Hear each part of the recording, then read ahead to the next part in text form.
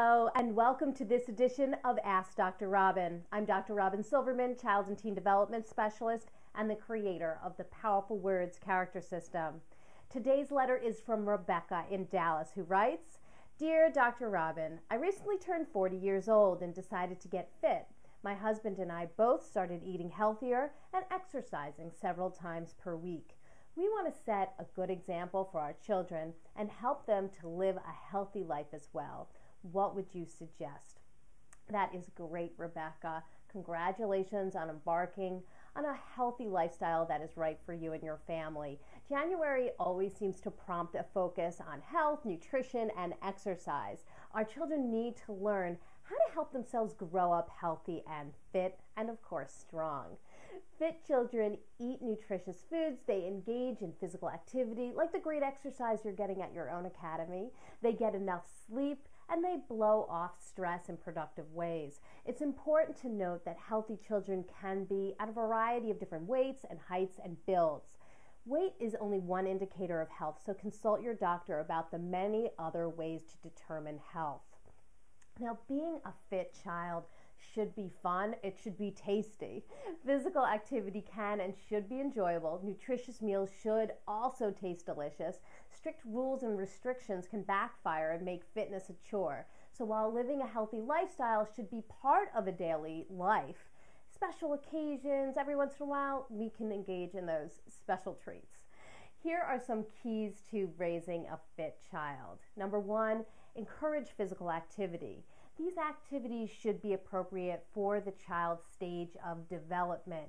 Now, according to many things out there, many experts out there, we really should have our children getting at least 1 hour of moderate physical activity each day. And this may be free play or it might be constructed physical activity.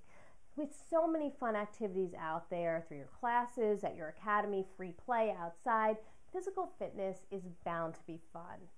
Number two, limit sedentary activities. Activities such as TV watching, video game playing that don't require much physical movement are considered sedentary activities.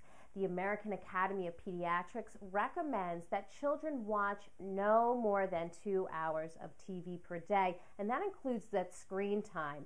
We need quality educated programming if they are watching TV. That kind of TV watching with absent-minded type programming can lead to some negative effects. Next, be a positive role model. Show your child how to be fit and active. Your child's looking for inspiration from you. When parents make healthy food choices, they refrain from smoking, excessive drinking, they lead an active life, children are more apt to follow in those fit footsteps. When parents simply tell their children to eat well, take care of their bodies, and exercise, but don't do it themselves, leading a fit lifestyle can be a hard sell. Number four, present a variety of healthy foods. I often tell parents to present a rainbow of food choices. All the different colors look tempting, they taste great, they offer so many nutrients. Be sure that the number of unhealthy snacks don't outnumber the amount of healthy snacks in your home. Children have a tendency to go for those unhealthy snacks first. Also, if you bring them to the grocery store, allow them to pick out their own healthy snacks or help you prepare a healthy meal in the kitchen. They're much more likely to want to eat it. And also watch that soda or pop intake. Number five, watch negative body language. Saying negative things about your body, your children's bodies, your other people's bodies in your life can create shame, competition, and concern. We want to refrain from becoming body bullies in the lives of the families we love. Create what I call a fat talk free zone, featured in my positive body image book, Good Girls Don't Get Fat, where negative fat talk is not tolerated. Focus on the strengths of everybody's body, overall health, what a body can do rather than how it compares with the Hollywood standard. Small changes can really make a big difference. That's all for this edition of Ask Dr. Robyn. Please continue to send in your questions and they may be featured next time. In the meantime, please make it a very powerful month.